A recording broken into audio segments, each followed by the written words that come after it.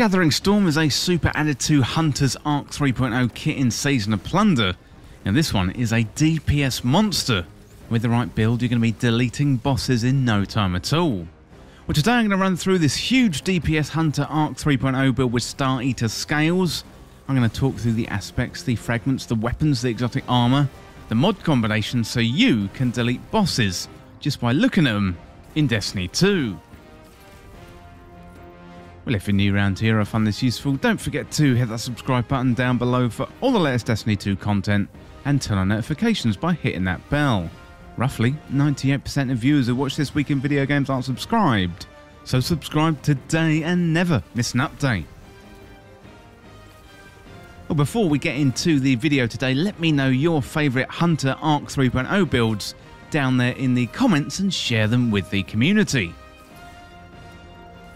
Well, let's get right into the crucial information, and first of all I'm going to start with the Arc 3.0 setup for this build. So first of all, we've got the super, that is Gathering Storm. Then I've got the grenade, so I'm using Skip Grenade. For my melee, I'm using Combination Blow, so a quick strike that temporarily increases your melee damage when defeating a target, stacking 3 times. And for the class ability, I'm using Gambler's Dodge, so dodge to perform a Death Tumble. Avoiding enemy attacks and dodging near enemies fully recharges your melee ability. Well, for the aspects, I'm using Flow State, so defeating a jolted target makes you amplified. While you are amplified, your dodge recharges more quickly and you're more resilient, while dodging and your reload speed is greatly increased. I'm also using Lethal Current, so after dodging, your next melee attack has increased lunge range, jolts the target and creates a damaging aftershock. And damaging any jolted target with a melee attack also blinds them. Well, next up, let's have a look at the fragments, so Spark of Shock. Your arc grenade jolts targets. Spark of Amplitude, so rapidly defeating targets when you're amplified creates an orb of power. That's going to be key with Star Eater scales. Then I'm using Spark of Volt, so finishers make you amplified. And Spark of Discharge, arc weapon final blows have the chance to create an ionic trace. Well, next up, let's have a look at the exotic armour. So I'm using Star Eater scales. They are an exotic hunter leg armour, introduced in Season of the Splicer, so let's check out the main perks. Feast of Light. You gain additional super energy from orbs of power that you pick up, and while your super energy is full, picking up an orb of power overcharges your super, causing you to gain a burst of healing when cast, and bonus to your super damage.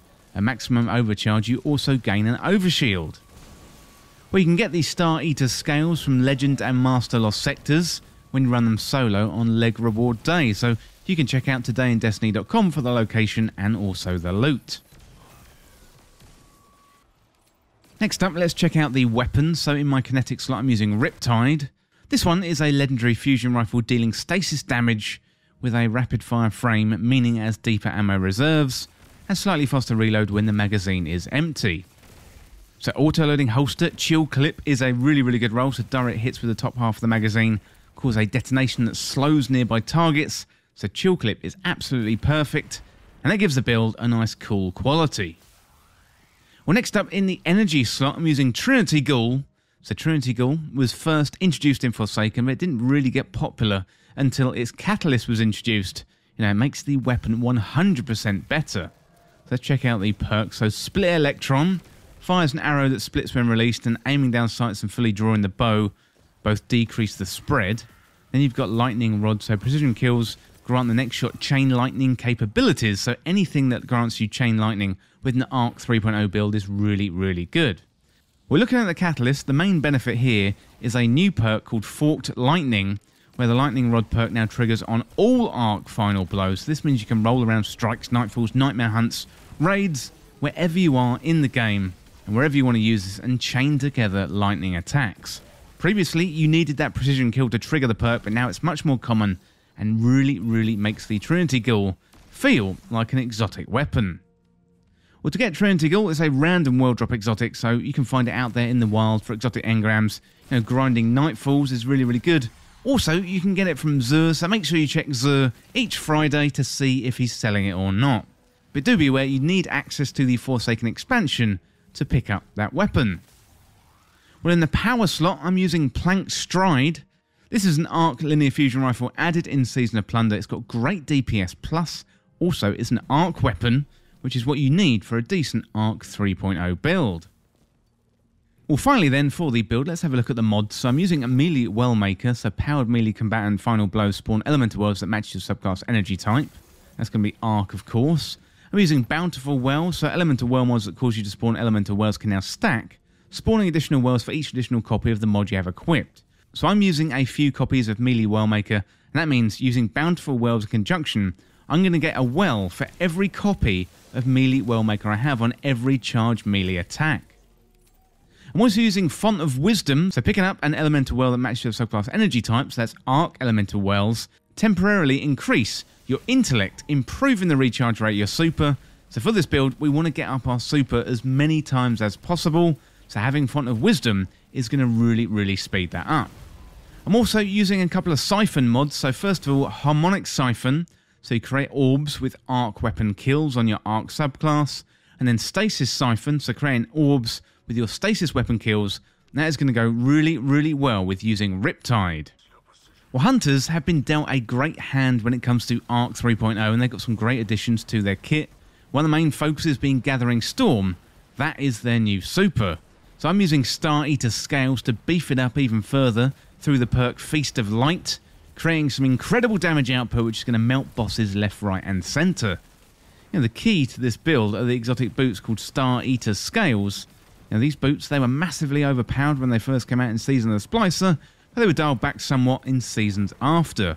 But now, with Arc 3.0, once again, they help give Hunters huge damage boosts.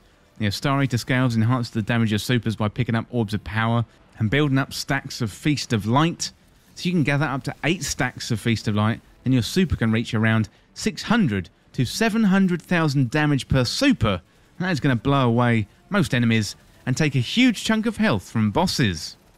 Now, the build today doesn't really require much setup. The objective is to create a loop of gathering Feast of Light stacks once you've got your supercharge. We're going to need to create orbs through our siphon and also through our fragments as well. So I'm using Harmonic Siphon. That works really well. Using the Stasis Siphon as well.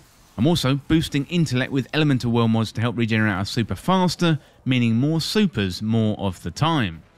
Also, really good for generating orbs are the Arc 3.0 fragment called Spark of Amplitude.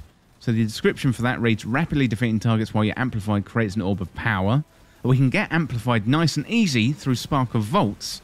So using your finisher instantly makes you amplified. Therefore, getting plenty of orbs is really easy. Plus, you're going to be surrounded by teammates who are also generating orbs. Well, let me know in the comments what you think of the build, and let me know if you got any improvements. Well, that is it for this huge DPS with Star Eater Scales Hunter Arc 3.0 build in Destiny 2. And as always, thank you so much for watching or listening. For more Destiny 2 content like this, hit that subscribe button down below and subscribe to This Week in Video Games. Or you can check me out on Twitter at TWIVG Podcast. If you enjoyed this video, found it useful, liking and sharing the video would really help me out. Otherwise, check out the other videos on the channel. Well, thanks again, and I'll see you soon.